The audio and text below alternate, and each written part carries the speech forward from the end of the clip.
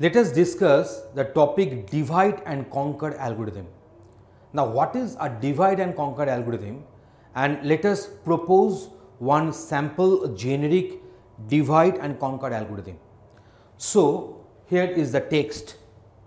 Its strategy suggests splitting the inputs into k distinct subsets, where the value of k will be ranging from 1 to n, yielding k subproblems. These subproblems must be solved and then a method must be found to combine sub-solutions into a solution of the whole. That is the basic theme behind this divide and conquer algorithm. Strategy of divide and conquer algorithm says that the problem will be divided into sub-problems, and the problem will be divided in such a small sub-problems so that the solution for those sub-problems can be obtained, and then all the solutions of all the sub-problems will be combined to get the solution of the main problem. So, that is the main theme behind this divide and conquer algorithm. But sometimes it may happen that the solution against the sub-problem is not available. Then we can apply the strategy of divide and conquer on that very sub-problem again. If the sub-problems are still relatively large, then divide and conquer strategy can be reapplied on the larger size of the sub-problem to divide it into the smaller sizes of the sub-problems. So, in this way the problem will be solved. Small p is a Boolean valued function that determines whether the input size is small enough that the answer can be computed without splitting.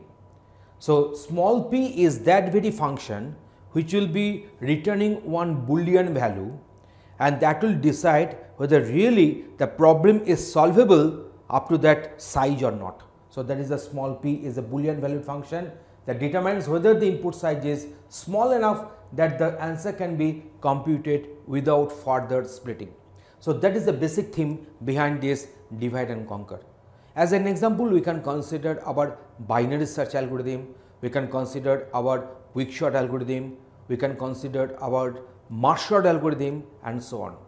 We know that in case of merge sort, we go on dividing this array content into sub-array, sub-array, sub-array in such a way that ultimately one sub-array will be containing one data. One data means it is already sorted. Now, we shall merge two such sub-arrays containing one data each, so that I will be getting one sub-array containing two data, they are sorted. In this way the problem will be processed, and then arrays with two data and two data will get merged, so that you can construct one array, sub-array rather, with 4 data sorted, and in this way the problem will grow and ultimately n number of data will get sorted. So, these are the basic themes in our divide and conquer algorithms. Now, see, this is a sample divide and conquer algorithm as follows. Algorithm divide and conquer, it is taking p as input argument. If small p, then return solution p. So, if the p size is small enough, because small is a function which will return the Boolean, if it returns true, then that means the problem can be solved, it is a solvable problem according to the size, and then return solution of the problem.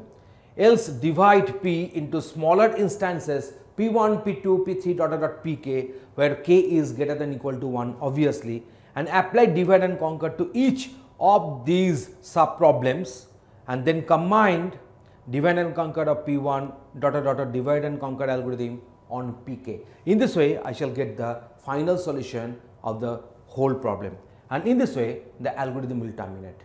So, divide and conquer algorithms will have such generic structure, generic format while writing the code.